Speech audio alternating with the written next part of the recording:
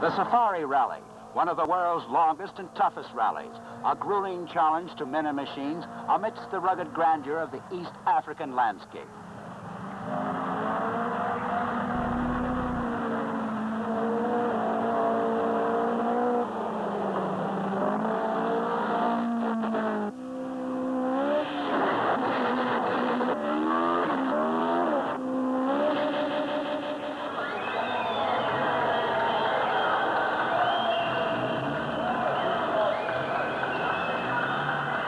Professionals. Behind every one of these men lies extensive rallying experience.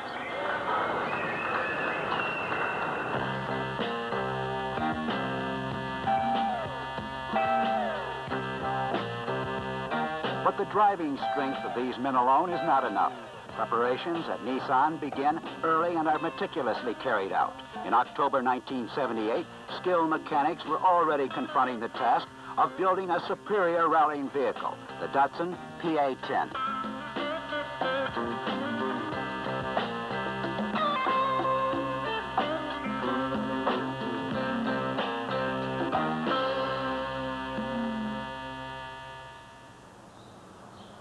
Nairobi, the capital of Kenya, and the site of the Safari Rally.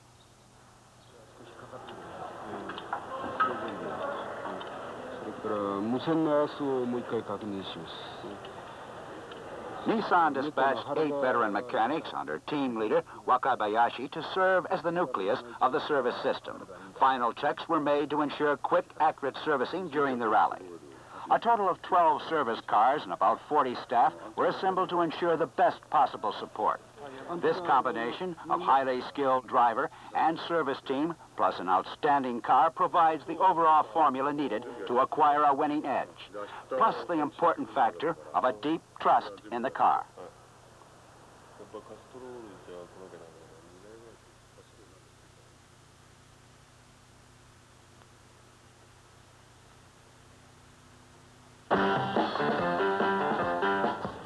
On the day of the race, all cars undergo extensive inspections from the officials. The Datsun PA10, Mercedes-Benz, Peugeot, Fiat. Each one a world-famous car, each one an anticipated winner. Shaker Mehta, winner of the 1973 Safari Rally, and the Datsun PA10 are quite naturally a center of attention. Harry Kallstrom, another much-respected professional. Strategic parts are sealed to ensure fairness.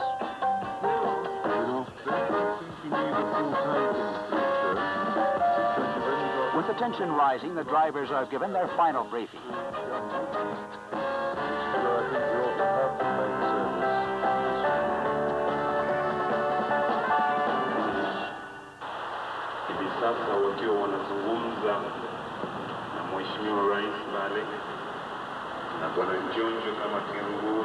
April 12, 1979, a perfect day for the 27th Safari Rally.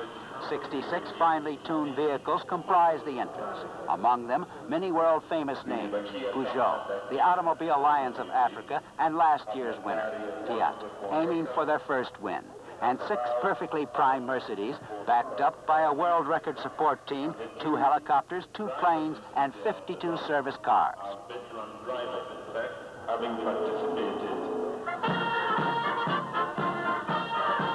Excitement mounts rapidly as starting time closes in.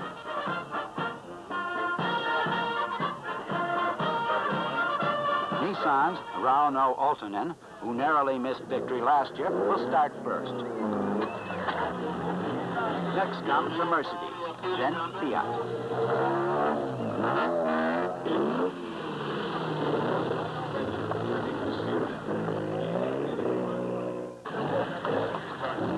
The veteran Kallstrom appears icily cool.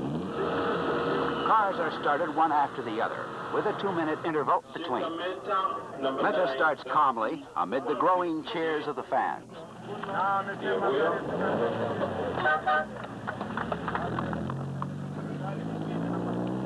The Safari Rally encompasses a total distance of 5,027 kilometers and is divided into 3 legs to be covered in 5 days. The first leg begins in Nairobi, crosses the vast savanna, and then travels past Lake Victoria and through a mountainous region. It's a long-distance durability course conducted over a widely fluctuating range of altitudes. The second leg is a high-speed run, traveling from Nairobi down to Mombasa and returning to Nairobi after nightfall. The third leg first duplicates the first leg and then circles around Mount Kenya. It's the shortest but toughest part of the course. The rally courses through 5,027 kilometers of some of the wildest and roughest lands on the African continent. Everybody down there, everyone there. Taking advantage of his starting first, Altonen in car number 1 is keeping a comfortable lead.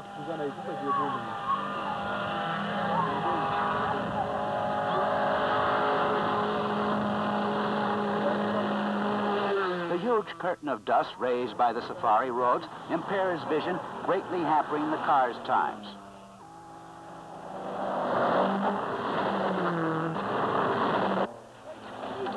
Meanwhile, Peugeot's Makinen makes a dash for the lead at the Kitale stage. Next comes Hanno Mikkola, driving a Mercedes 450 SLC. In third place is Metta. Regrettably, his teammate, Altonen, who had been in the lead until Kitale, has lost much time due to suspension troubles in the mountains.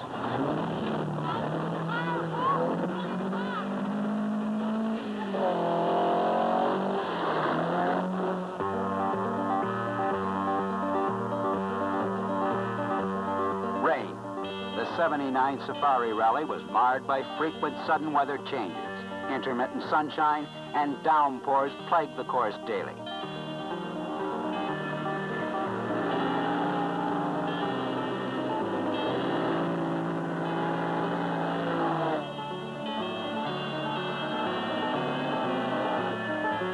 The progress of Metta, still in third place, is now extremely important, but his pace is calculated to place him at the top.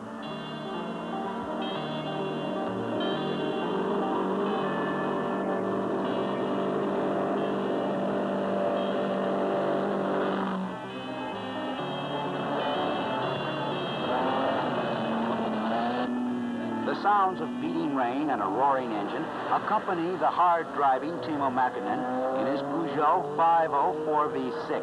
A delay of just 1 minute in the Safari Rally means the loss of a point.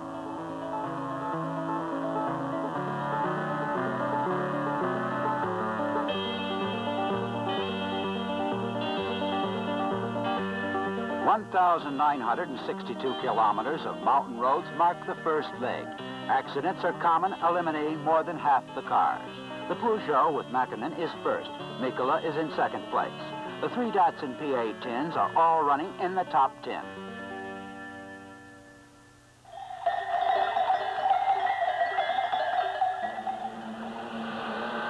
In the second leg, every car starts from 1,670-meter-high Nairobi, with a stiff climb up Taita Hill.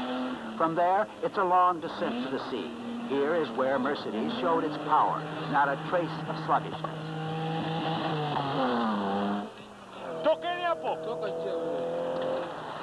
Metta, following, drove impeccably.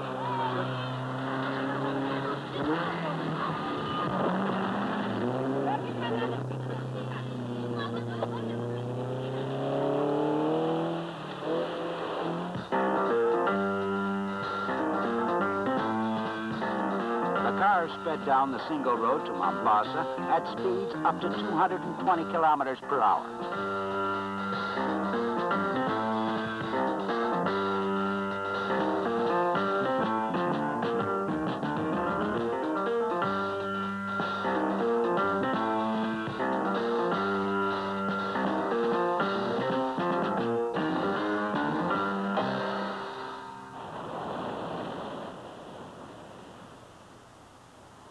At sea level, and with the tough battling on mountain roads behind them, the drivers earn a quiet rest to a background of gentle waves. Karlstrom was slightly delayed, reaching Mombasa.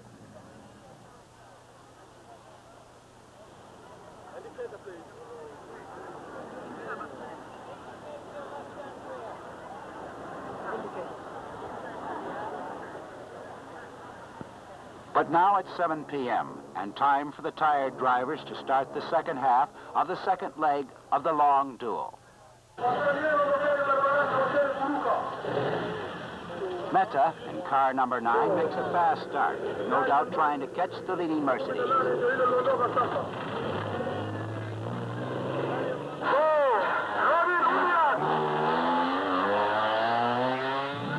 The private Datsun PA10 of Yoshio Iwashita is also running well.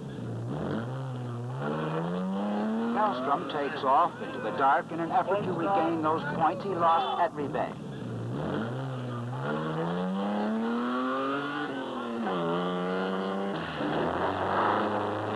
Metta burns up the road towards Nairobi. Altonen enters the checkpoint with the first half of the second leg completed in top time, gaining him a spectacular leap to 6th place.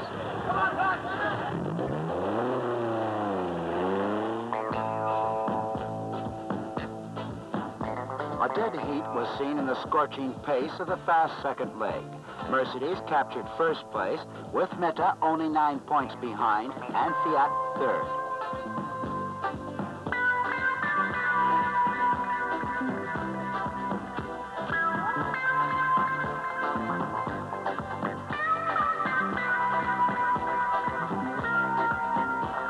And now, the third and final leg.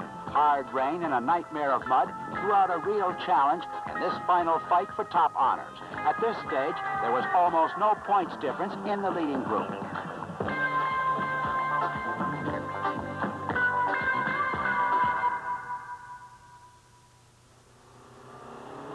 Mercedes has lost first place due to radiator trouble.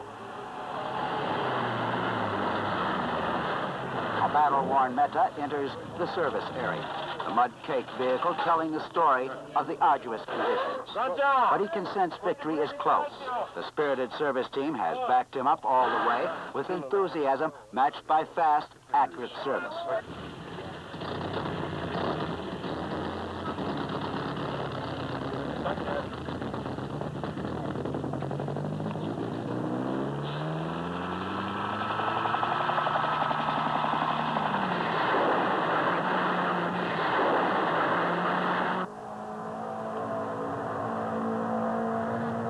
After thousands of kilometers of hellish mud and dust, Metta points his car straight along the road to victory. The fight over.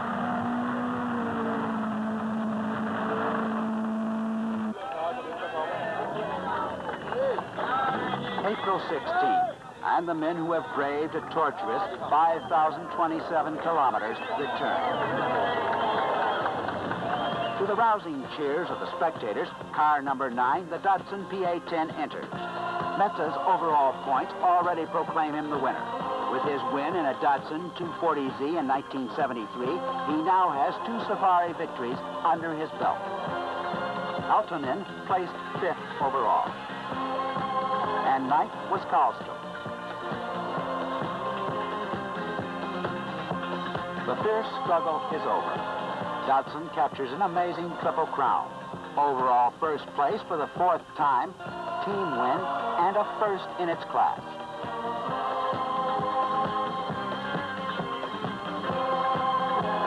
Nissan had 4 cars in the first 10 places, but not easily. The fight against the powerful 5,000cc Mercedes was tough.